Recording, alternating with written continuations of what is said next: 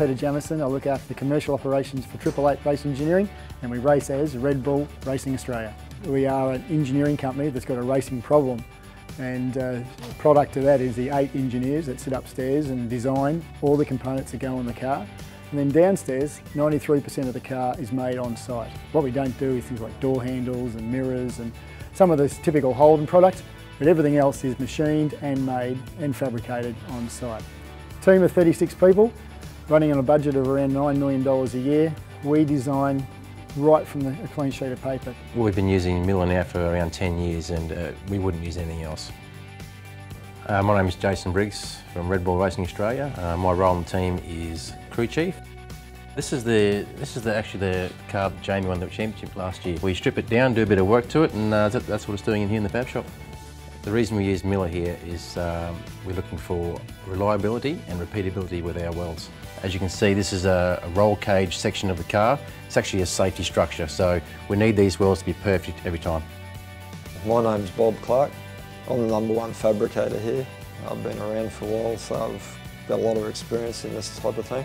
I specialise in aluminium, but also the chrome moly and the stainless as well. We do all that. I make radiators, bell housings, oil coolers. The main reason I like using the Miller welder is all the adjustability on it. Makes it easier for an average person to actually weld better, so after a while they'll become a lot better using the Miller product because of the ease of use. Here at 888 we use the Miller Dynasty 350 as our main source for welding at the benches, and we have our smaller mobile ones, the 200s, which have similar control but not as much adjustability and obviously not as much power.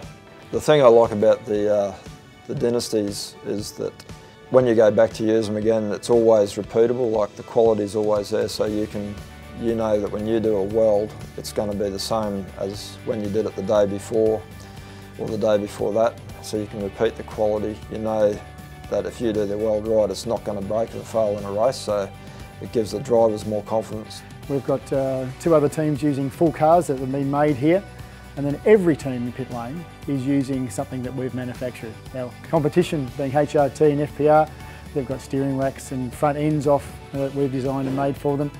We've been lucky, we've had some reasonably good success, but we've also made our own success by having good partners.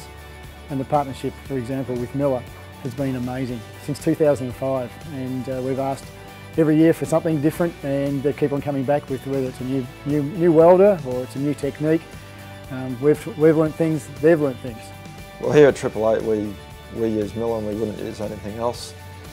And to prove it, I've got my own at home and it's not a small investment, so that's my stamp of approval.